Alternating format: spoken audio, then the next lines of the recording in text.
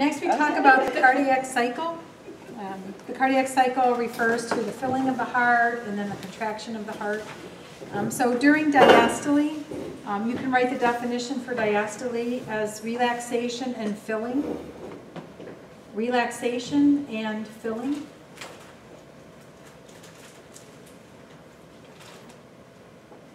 And then for systole, this is when the heart contracts. Systole is when the heart contracts.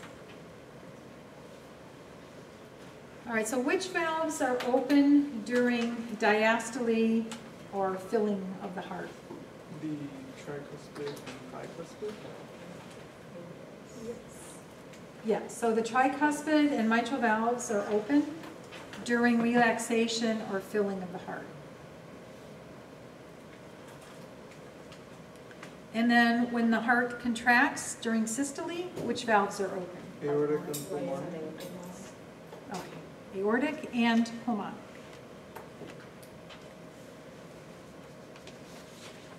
All right, the nervous system, the autonomic nervous system innervates the heart. There's a branch that stimulates the heart rate and increases contractility. Which branch is that? Yes, the sympathetic nervous system of the autonomic nervous system. Sympathetic.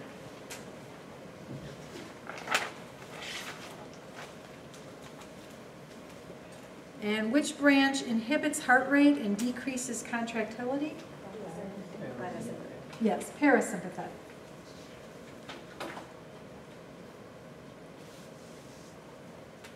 So when you're getting here to take your exam and your heart is pounding, that's your sympathetic nervous system causing your heart rate to increase, contractility increases. But then after you've had lunch and you're nice and relaxed, you don't need your heart rate to be so fast, and then it slows down. And that's the parasympathetic system takes over and slows down your heart rate.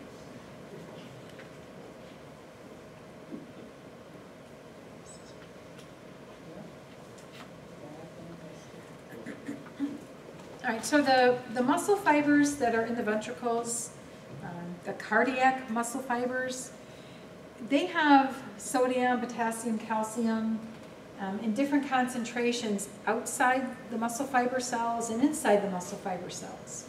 And that's going to be, this leads us into looking at EKGs.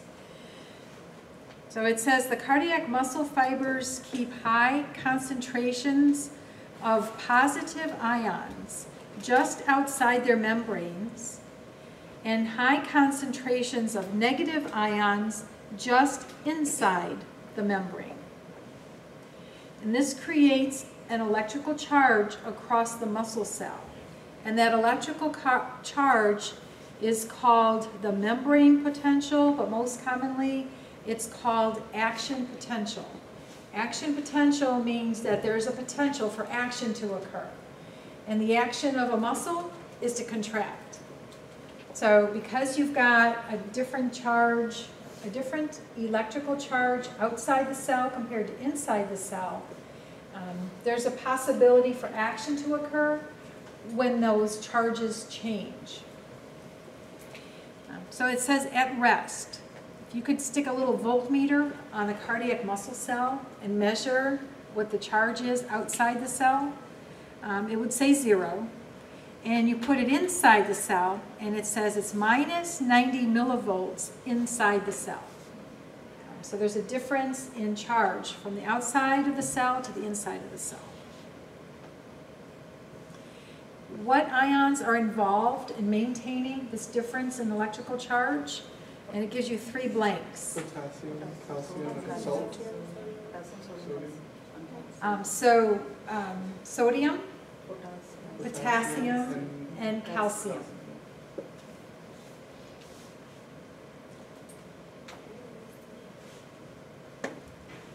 There's a lot more potassium inside the cell, but there's a lot more sodium and calcium outside the cell.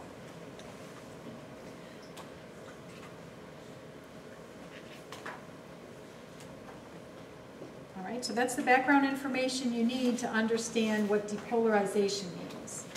So it tells you here, when a cardiac cell receives an electrical stimulus, the inside of the cell changes in polarity from the minus 90 millivolts to plus 30 millivolts. So it goes from having a negative charge to having a positive charge. And what causes it to change is just the movement of sodium. Sodium was outside the cell and it goes in the cell, and now you've got a positive charge inside the muscle cell.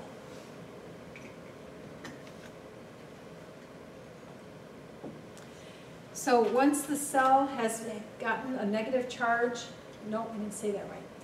Once the cell has a positive charge on the inside, it can contract. So once the cell has a positive charge on the inside, now it can contract.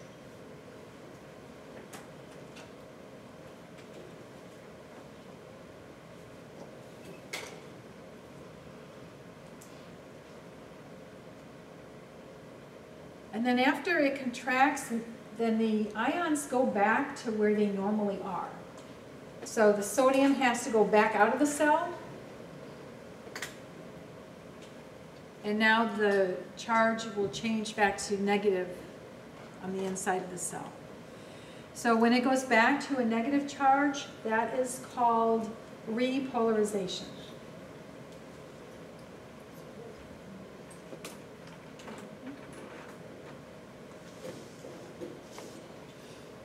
All right, so we said that action potential just means there's a potential for a cell to contract.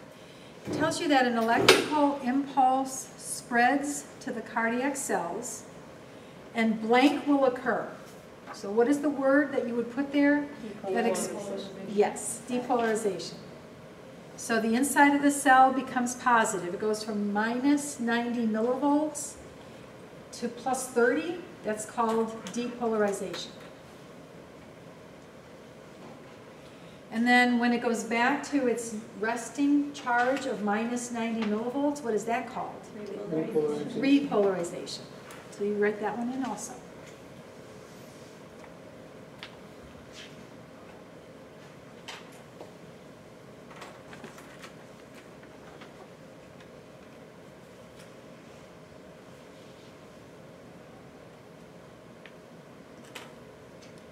All right, so the conduction pathway is made up of, you can write down what it's made up of. These are nerve cells that travel through the heart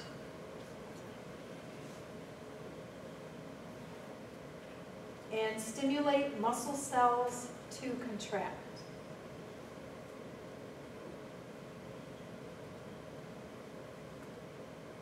Nerve cells that travel through the heart and stimulate muscle cells to contract. That's the conduction pathway. It's a bunch of nerve cells. And it stimulates the heart muscles.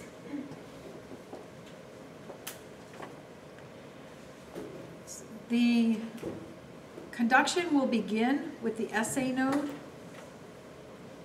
you have to write that down, or is that? Oh, it's on the next page.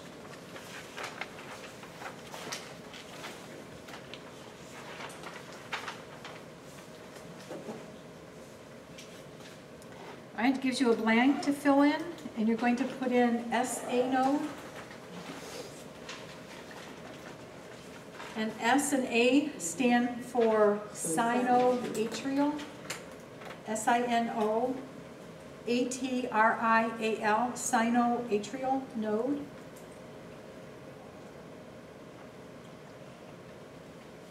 It's located in the right atrium near the superior vena cava. An impulse is initiated here. So this is where a normal impulse begins. Then the impulse will spread over the atrial muscle to the AV node. All right, let's look for that in the picture. So there's a bundle of nerve tissue up here by the superior vena cava in the right atrium, and that's the SA node. And then there's branches that will feed the rest of the atrium. It'll cross over and go into the left atrium, the right atrium, and it all ends up down here at the next bundle of nerve tissue called the AV node, atrioventricular node. All right, so blank is located in the septal wall of the right atrium, just behind the tricuspid valve. What are you going to put there? AV. Yes, AV node. Conduction to the ventricles is delayed here to give the ventricles adequate filling time.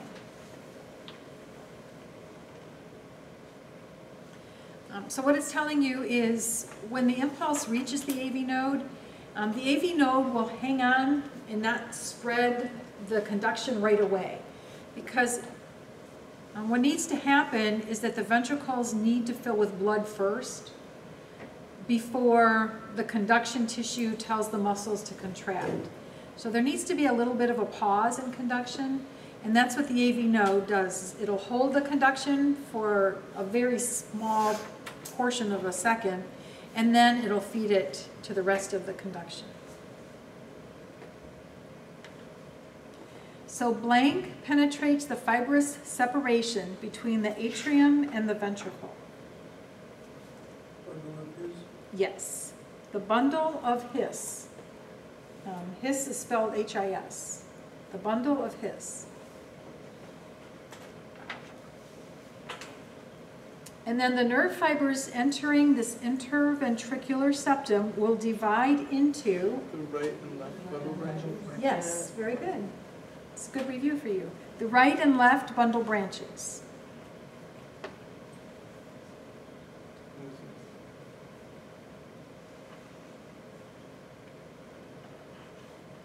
And then the smaller branches of each bundle spread throughout the ventricles. Purkinje fibers. Purkinje fibers.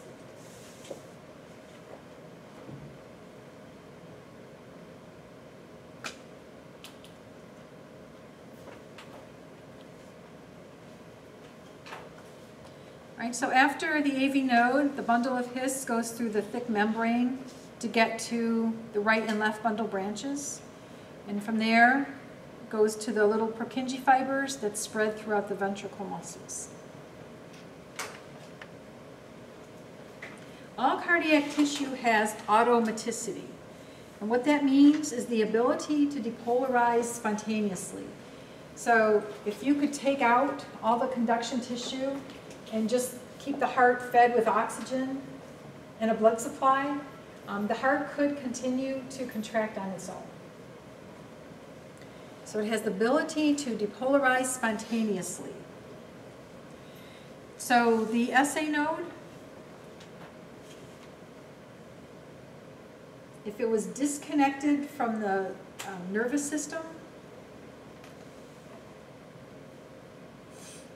it would still, let's see, how do I describe this? So the nerve that feeds the SA node, if you cut that nerve off, but the SA node is still intact, then it'll continue to initiate impulses 60 to 100 times per minute. So SA node disconnected from the nerve. All right, and then the AV node, if it's not receiving a signal from the SA node, if the SA node somehow gets damaged, then the AV node can initiate impulses. And it will initiate impulses at a rate of 40 to 60 beats per minute. And then if the ventricles are not getting a signal from the AV node, then they say, okay, well then we're going to initiate our own impulses. And if the ventricles initiate it, it'll do it at a rate of 20 to 40 beats per minute. So this is going to come in handy when we're looking at EKG rhythms and you wonder why the rate is so slow. It could be because there was damage to the SA node and the AV node, and then the ventricles are the only thing that are still initiating impulses. Rhythmicity just means they depolarize in a repetitive manner. Okay, so for an EKG, when measuring it, and then with ECG, EKG, it's electrocardiogram, and in English we spell cardiogram with a C. This started in Germany, and cardiogram in German begins with a K. So that's how ECGs started out as EKGs. And EKGs have pretty much stuck. At the hospital, you'll hear either one. Sometimes you hear them, I would say most of the time you hear it referred to as EKG, but sometimes you'll also hear it referred to as ECG, which is probably more appropriate, but we're creatures of habit, I think. So the action potentials conducted through myocardial fibers during depolarization produce electrical currents that eventually make their way to the body's surface. So when those cells are going from a negative charge on the inside to a positive charge on the inside, that's what we're detecting when we stick EKG electrodes on the chest. Electrodes placed on the skin and attached to a specialized voltmeter can detect small voltage changes as the heart depolarizes and repolarizes. This voltmeter is called it's the machine that you use. Yeah, electrocardiograph.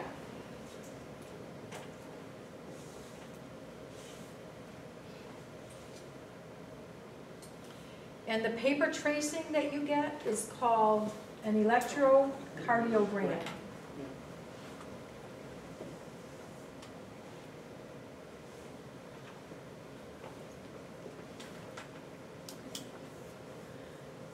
So an ECG is a recording of voltage against time.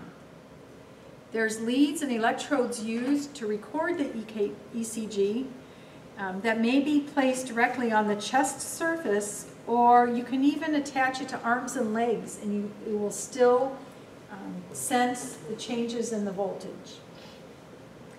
If you put a lead on the chest, it's called a chest lead. But if you put the leads on the arms or legs, it's called a limb lead. Do you want to write that down? So chest lead is on the thorax. Limb lead is arms or legs.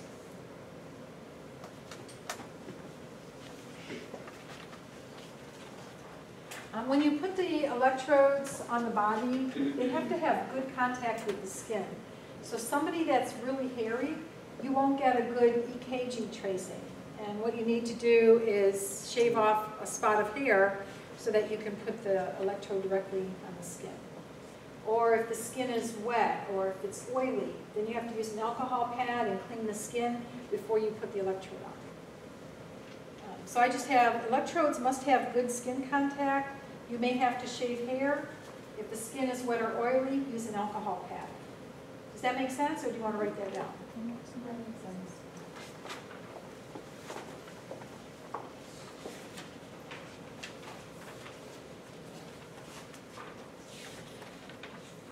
All right, you'll start off when you put electrodes on the patient and you hook the wires up to the electrodes. You start off with them in a certain order.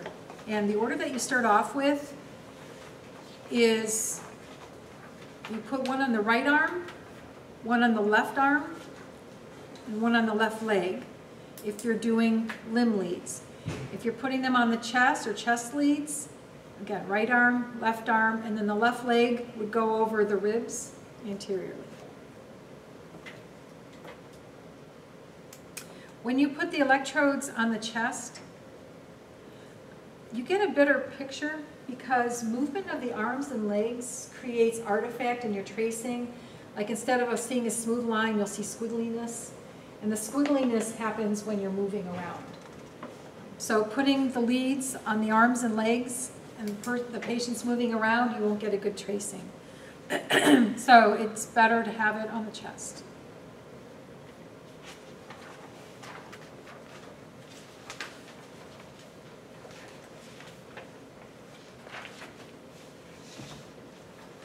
All right, there's 3 main electrodes needed to monitor an ECG. The first one, write down negative.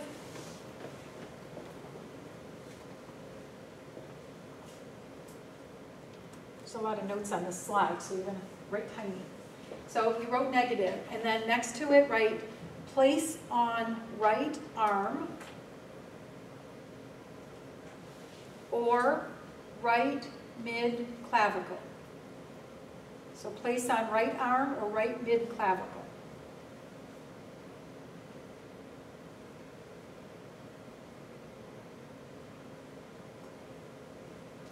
On the next line, put positive.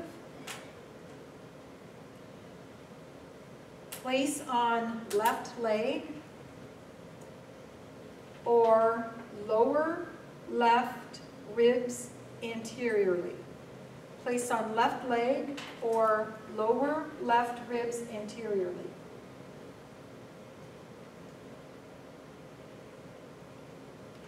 And the third line, write down ground, the ground wire. Place on left arm, or preferably under the left mid clavicle. So left arm or left mid clavicle.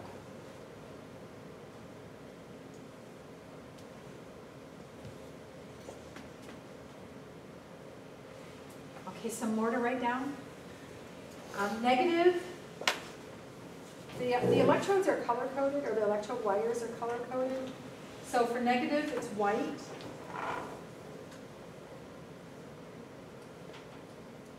Positive is red. And the ground wire is black.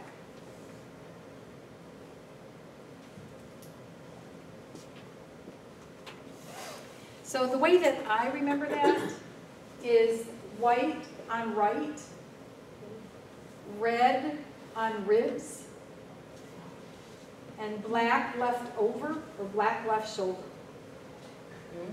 You want to write it down, or if you can think of something else? I like that. White on right,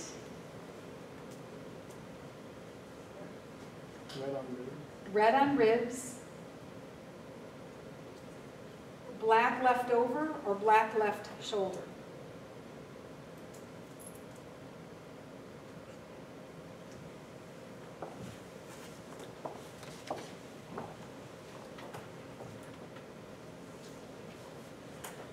All right, and then you hear about Einthoven's triangle more in textbook.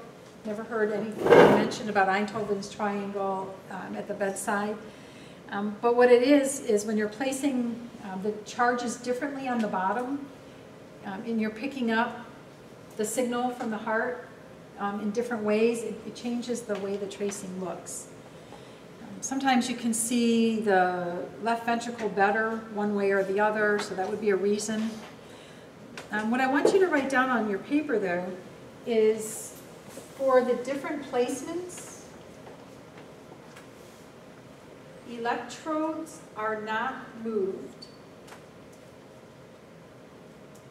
For the different placements, electrodes are not moved,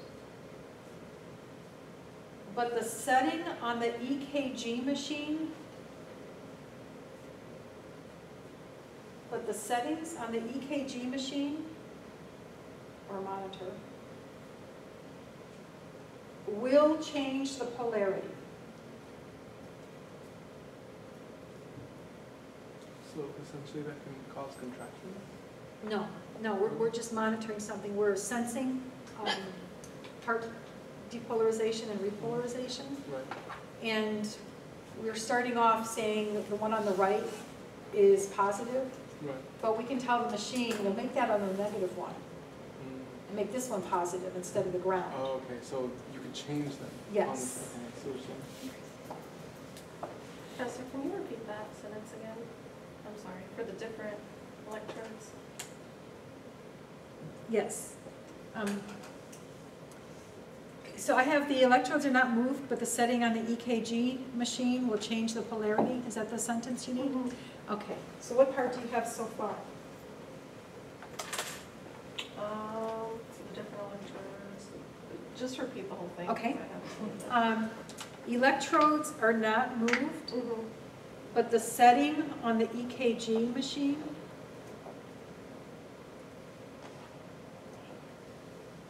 will change the polarity.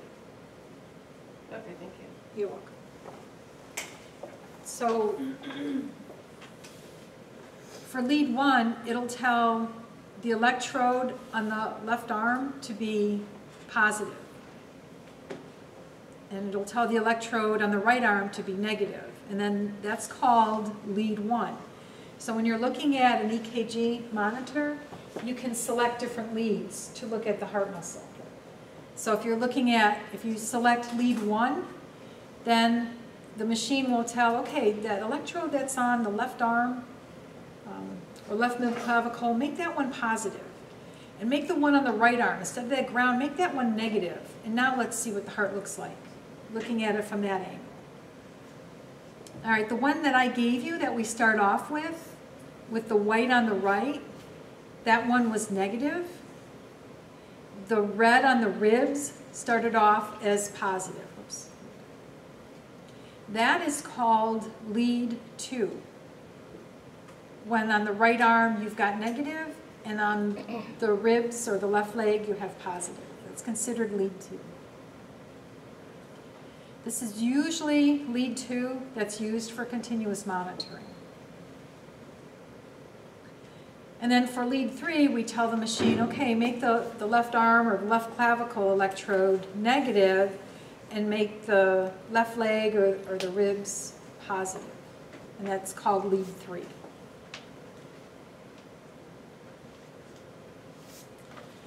So this is important to know. It says the heart depolarizes in a base to apex direction, meaning from the atria to the ventricles. So that wave of depolarization of the cells going from negative on the inside to positive on the inside, it starts off at the base of the heart in the atria, and then it'll spread through the ventricles. The electrical current generated by depolarization flows in the same direction.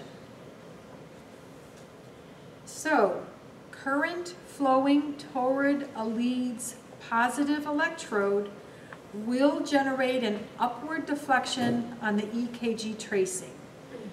So when we see the ventricles depolarizing, we'll see the tracing going upward. As the negative to positive is moving towards that electrode, it'll make it go up. But if current is flowing away from a positive electrode, we're going to see it go down. So when we're looking at an EKG electrode, you know the big QRS, that big thing on an EKG, that's the ventricles depolarizing. Sometimes you see it pointing up, sometimes you see it pointing down. And the only reason you're seeing it differently is because of the charge of the electrode. So it could be in lead 3 instead of in lead 2.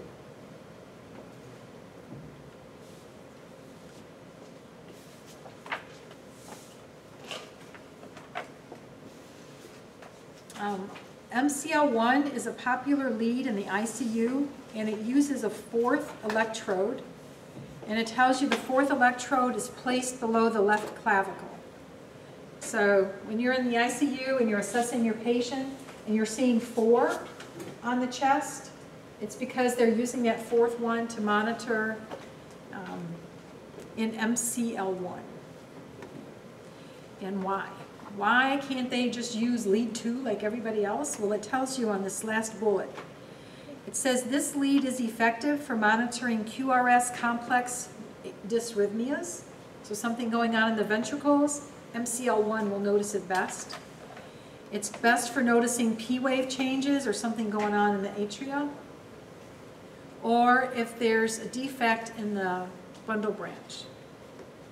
And it sees PVCs well too. So that's why they like to use that lead. This is showing you a picture of MCL1. Is it labeled there anywhere? No. All right, so you have to label this on your paper. MCL1.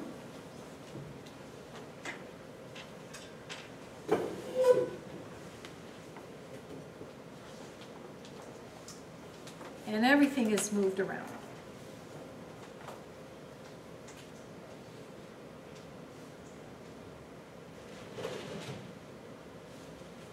Because we started off in lead 2, we put the negative on the right and the positive on the left.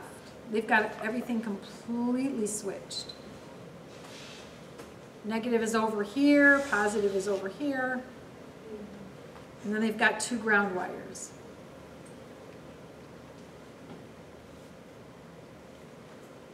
All right, an EKG is graphed as voltage over time.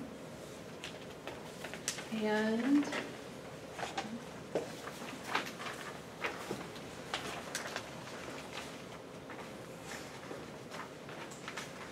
I'll go through the different waves and then we'll stop and do the rest after lunch. All right, so looking at an EKG tracing, we see the P wave, and that's this little blip. And the P wave shows up when the atria depolarize. Then the signal is sent to the AV node and then through the bundle of His. And then when the ventricles depolarize, we get a big, huge spike. And that's called the QRS complex. What we don't see in here is when the atria are repolarizing. What we do see when the ventricles repolarize, and that's called the T wave.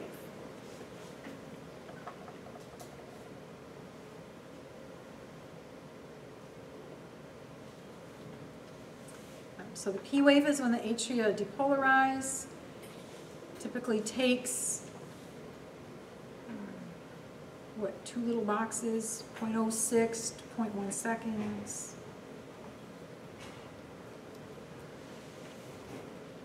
The QRS wave is also called the R wave, and this is when the ventricles repolarize. We will be counting the little boxes. We'll start after lunch though.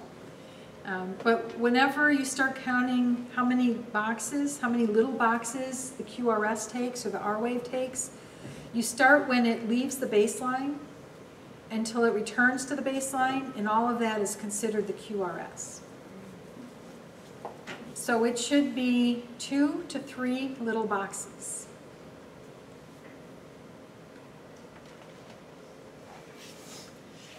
And then the T wave when the ventricles repolarize. Oh, and then we've got the PR interval to look at.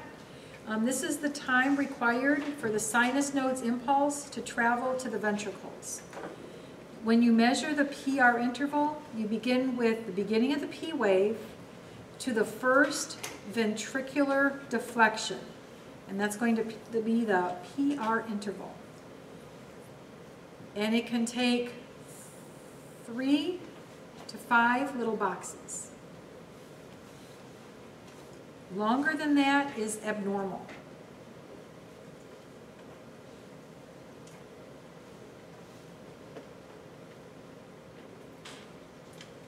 Here it shows you the PR interval. You begin with the beginning of the P wave to the beginning of the QRS. That's your PR interval.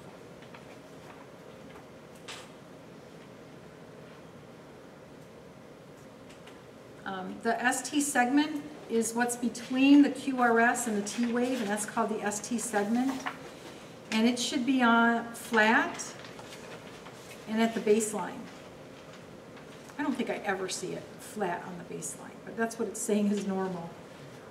So we'll take a look at yours. You guys are going to get a tracing of your EKG, and then I'll have you tell me all these things after you get the tracing. Okay, so the rest we'll do after lunch.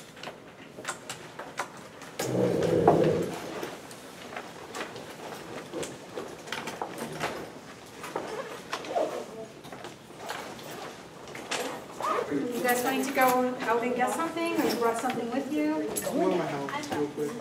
Your house? Yeah, they're right on. Yeah. I shall.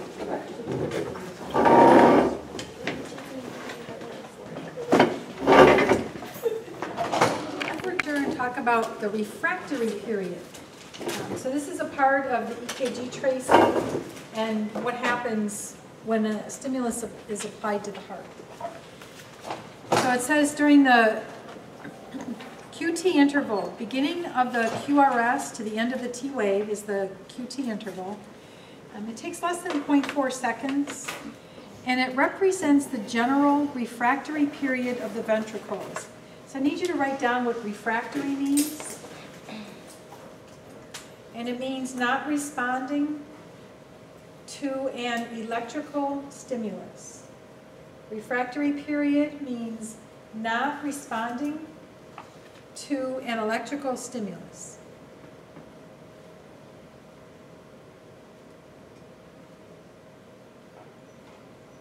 All right, and so in other words, if there's a stimulus that comes either from the conduction, from the SA node to the AV node to the ventricles, if there's like an unusual arrhythmia, then nothing will happen. The ventricles will say, hey, I've just depolarized, I can't do that right now, and nothing will happen. Or if electrical shock is applied to the chest, the ventricles will say, hey, I just depolarized, I'm not doing anything right now. So it's refractory to a stimulus. But as repolarization progresses, some of the ventricular muscle fibers are repolarized. So muscle fibers repolarize. And then at the peak of the T wave, you've got like half of the muscles have repolarized, the muscle cells, and half of them have not. This is a vulnerable period of time during which part of the heart can respond to an additional stimulus. A depolarizing stimulus during this time can create electrical chaos in the heart and render it functionless. We need a picture. Oh, I thought I had a picture on here. Let me just go forward and then I'll back up. Yes, I do, okay. All right, so the ventricles depolarize, and now the muscles can contract. And then after the muscles contract, now all the ions have to go back into their resting position. And so that's a refractory period. You can't give the ventricles another electrical stimulus at this point in time. But during the T wave, this is when the ventricles are repolarizing. So some of the cells have repolarized and some of them have not. At this point in time, if there's somehow an electrical stimulus given to the heart, it'll send the heart into ventricular fibrillation, and all of the ventricular muscle cells will just get very chaotic. You won't have the normal contraction of the heart. You'll have a quivering heart and no blood pressure, a cardiac arrest. So it's considered the relative refractory period. And the reason that period of time is dangerous is because an electrical stimulus can cause the heart to go into ventricular fibrillation. Want me to repeat it so you can write it down? So if there's an electrical stimulus during the second part of the T wave,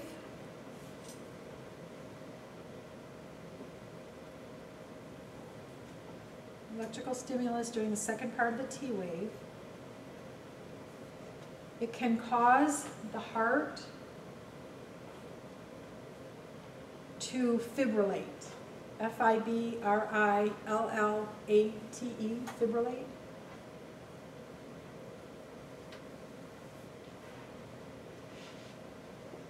Which is cardiac arrest.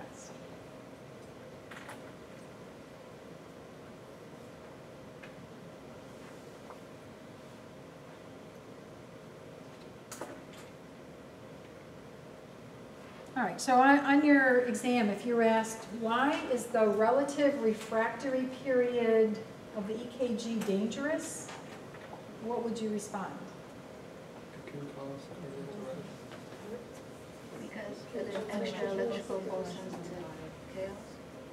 Yeah, so an electrical stimulus during that time will cause the heart to go into ventricular fibrillation.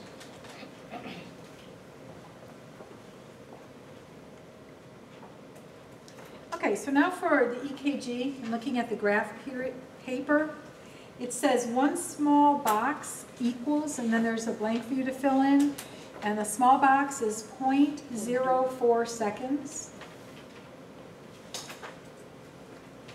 And when you add up 5 small boxes, that's equal to 0.2 seconds.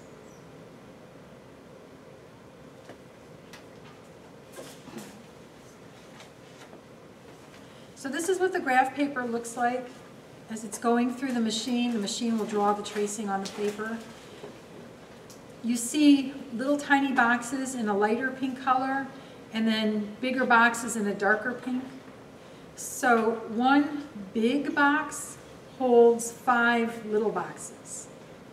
So 5 little boxes, they're 0.04 seconds per box. All right, when you're looking at an EKG, you're going to go through the same criteria each time you look at an EKG. And your first criteria will be to determine the rate, and there's a slide coming up for each one of these. After you determine the rate, you look to see if the complexes have regularity, meaning they're spaced evenly apart. Next, you look at the P waves and determine first if they're there and if they're normal. Then you'll measure the PR interval and see if it's 3 to 5 boxes. And then you'll look at the QRS complexes. All right, so as far as counting, there's different ways of counting the rhythms. And I'll teach it to you in the classroom. You'll have it on your exam. But when you're at the hospital, the EKG paper just prints the heart rate right on it. Or the monitor shows you what the heart rate is. So this is more for learning theory. The first way to assess heart rate is to count the number of QRS complexes in a 6-second strip and then multiply by 10 to find out how much it is in a minute. Okay, do we have a strip to look at?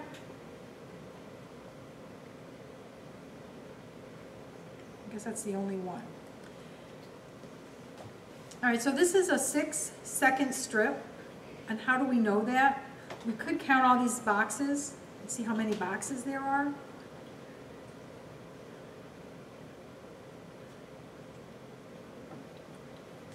$15 and $15, so 30 big boxes is 6 seconds. So looking at 6 seconds, what is the heart rate? 60. Yeah, so you just counted the number of, and you count the QRSs. And if there's 6 QRSs on the paper, you just multiply by 10, and now you know what the heart rate is per minute. The second way is to count the number of boxes between the R to R intervals. So remember, a QRS is called an R interval, or an R wave. So in between 2 R waves, you count the number of boxes. If you count the little boxes and divide the number into 1,500, it'll give you an accurate rate. Or if you count the large boxes, you can get a close estimate. So if there's only one big box between each R wave, you know just by a quick look that you've got a heart rate of 300 per minute. If you see 2 big boxes between the R waves, you know the heart rate is 150 per minute. So it's a good way of looking and getting a really quick estimate. 3 boxes is 100, 4 boxes 75, 5 boxes 60 per minute, and 6 boxes 50. You may end up having this memorized by the time the class ends, but if not, that's okay.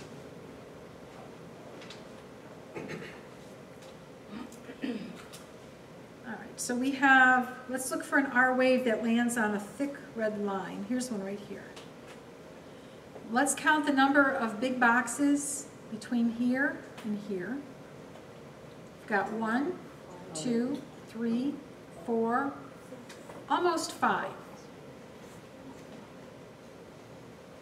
So 5 boxes, that means the heart rate's about 60 per minute. So much easier than multiply. Well, you got to know all of these ways. The other way is we can find out how many small boxes and divide by 1,500. So you get out your calculator, 1,500, divide by, and then you count the little boxes. Well, each big one has 5. So 5, 10, 15, 20, about 24 little boxes. So it would be 1,500 divided by 24, and that'll give you the rate. All right, so those 3 ways. All right, the next thing, and then it talks about a normal heart rate is between 60 and 100 per minute. So you would just make a comment like, the heart rate is 50 per minute, that's bradycardia, or it's greater than 100, that's tachycardia. And next thing you look at is the rhythm regular or irregular. So to do that, you have to measure the R to R intervals. So I can give you calipers. You have them in the drawer. And you can set the calipers between the first R to R wave, and then you just lift it off the paper, move it over, and check the next one, and the next one, and the next one. And if they're all the same space apart, then you say it's a regular rhythm. And you've got like a box and a half, still a regular rhythm. If not, you can just use a piece of paper and mark it with a pen. I'm giving you a handout in 1 second. Let me finish this. Okay, then you look at your P waves. Is there one before each QRS? And then is there a QRS after every P wave? So when I give you the handout, that's what we're going to do. We look at the PR interval. Is it 3 to 5 little boxes, or is it more? And then is the QRS complex normal? It's going to be 3 little boxes or less. Okay, so let me give you the handout, and that's what we'll work on. Actually, I want to go back.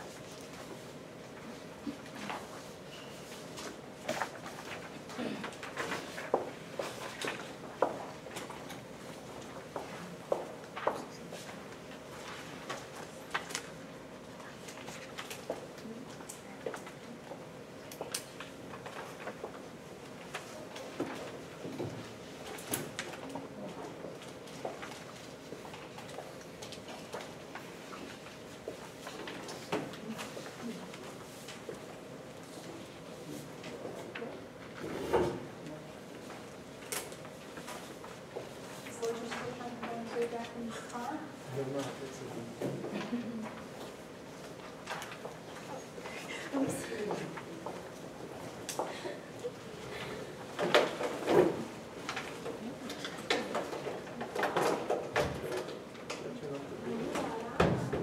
Do you want to turn off the video? Susie, is it okay if we turn off the video?